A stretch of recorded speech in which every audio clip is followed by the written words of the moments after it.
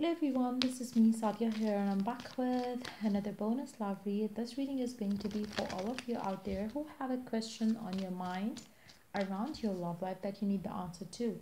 I will also be adding some miracle guidance for you in regards to that question that you have on your mind. So stay tuned, and before I dive into the read, let me remind you it's a general reading. It may not resonate with everyone out there. Pick whatever resonates and leave the rest. For personal reads, you can always reach out to me on my email ID in the description box. So your time to think of your question starts now. Think of your question and then we will be getting ahead with the read.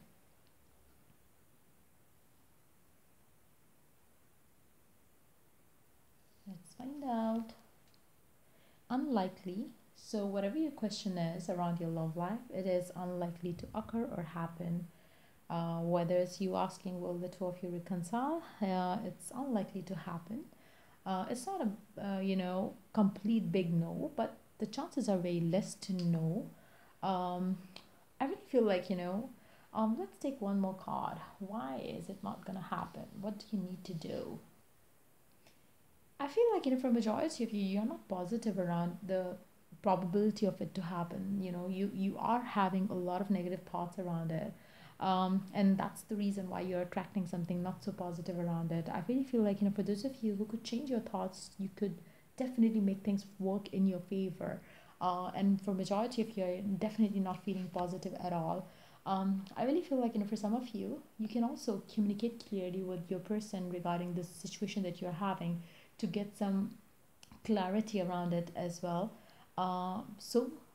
If you have any doubt, fear around your person's action, behavior, you need to communicate things out. But I really feel like for majority of you, it's hard for you to stay positive. It's hard for you to stay in that position where you have faith and trust in your person anymore. So it is unlikely to happen. For majority of you, you are doubting your person. You are doubting the current situation, which is the reason why you are having that thought and fear that maybe it's not going to work out. And I feel like to be honest, with that mindset, I really feel like if you try and manifest something, it might work for you in your favor, but then it is not going to be the best for you in your in trust. I feel like you will have to compromise a bit if things turn out to be in your favor, because you will have something negative going on in the subconscious mind which you need to kind of be aware of. So there is something that you're not thinking positive about, which has a strong possibility of manifesting in your life, than manifesting something that you truly desire right now. So again, make sure that you're speaking the words of what you desire so you can manifest that instead of manifesting what you don't desire. I really feel like for majority of you, you do have the belief, a very strong one at that whatever you are asking for, like for instance, if you want your person's parents to agree upon this connection, I really feel like you believe that maybe even if they agree, you will have to compromise. Even if they agree, it is like very unlikely to happen right now. So your faith around is definitely like very weak, and your fear around it is very strong. So you got to take action to get rid of your fears right now, so it can turn in your favor. So if you could change that thought process, things are going to turn for you in your favor. Let's see the guidance for you in the given situation. What is the guidance for you in the given situation?